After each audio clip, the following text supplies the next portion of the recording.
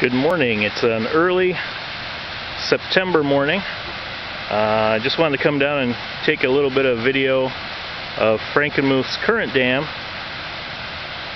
Apparently, starting in October, they're going to do some work to it. They're going to build a spillway, I believe, on the other side.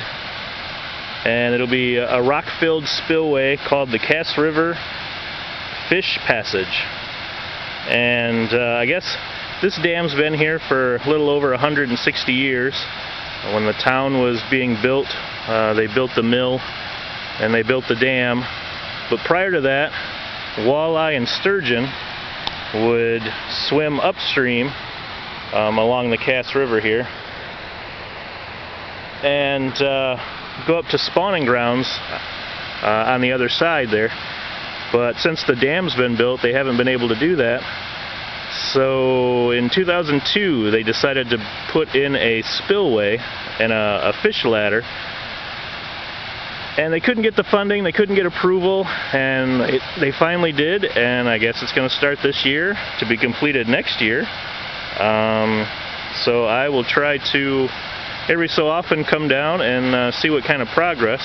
I don't believe they'll be doing much work over the winter, but whatever they get started in October, we'll see what they do. I guess they're going to try to have it done by the summer of 2015. So this is just a little introductory video of what the dam and area looks like now, and we'll see the changes as they progress. Thanks for watching.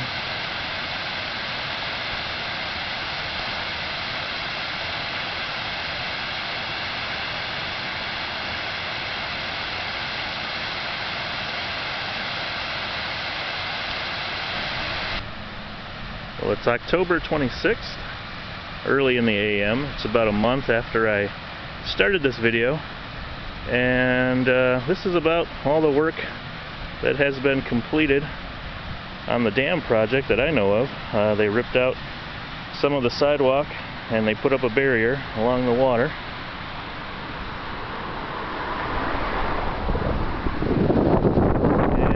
It's taken quite a long time to get to this point, and it looks like it's going to take quite a long time to actually begin any real work. They were going to start in mid-October, and I thought I heard them saying they were going to work on the banks, widening them, and I don't see anything just yet, so we shall see. They said October, November would be some construction, and then hold off until the spring, so we'll see how much they get done.